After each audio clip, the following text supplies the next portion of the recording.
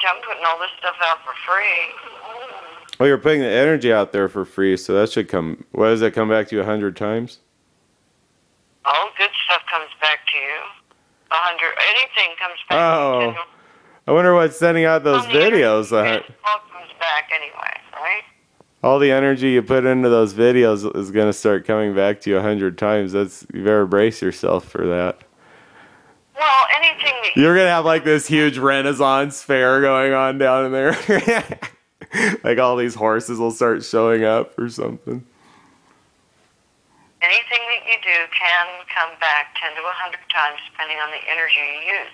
The law that you meditate day and night is that law because you could make a mistake and do something dumb that would hurt you.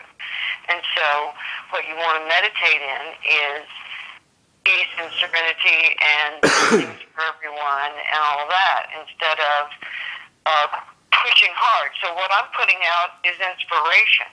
Yeah, I'm putting out things that will bring you to a higher level. Wonder what that coming back 100 times is going to be like. That's something. That's something to look forward to. Man thinketh, so is he. I think, therefore I am. As we believe, we will become when we believe we can. Oh, that's what you start rejoicing about. That you know your good deeds are going to come back 100 times. Well, you don't do it for that reason. You do it because you do it. You do it because God told you to do it. Not because you're going to go around this tree 7 times and that's going to get you to heaven.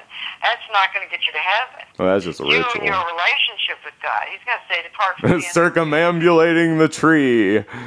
Are you talking about circumambulation of the totem pole? You never really became God's friend. He does not know who you are. Unless you spend that time and read His Word, which is a lot of it's in the Bible, and tells you how to handle things, then you're not His child. You're not going to heaven. I learned something new about Pharaoh, that Pharaoh in the Quran.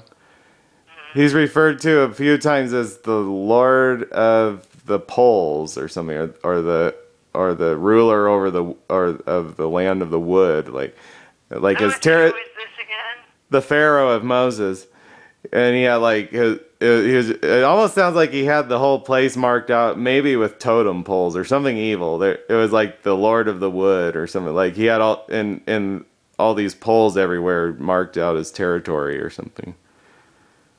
I mean, evil is to him who thinks evil. I mean, that's what Jesus said, is if you look at the tree and say it's evil, then to you it's evil, and it will be evil. Well, the Pharaoh was pretty evil. They go on the web and they say, oh, this is bad because this person is a Mason, or they wouldn't use this image. That's the wrong answer. Well, no, they've stolen let me finish a thought, okay? They've stolen everything and said it's ours now, and you can't have it. And if you do, we're going to tell everybody that's what and who you are. And so we have to take our stuff back. We can't just let ourselves be, trodden over. You know what I'm saying? You can't just let people take it. It's like you can't have that because that's not of God. Who said? You?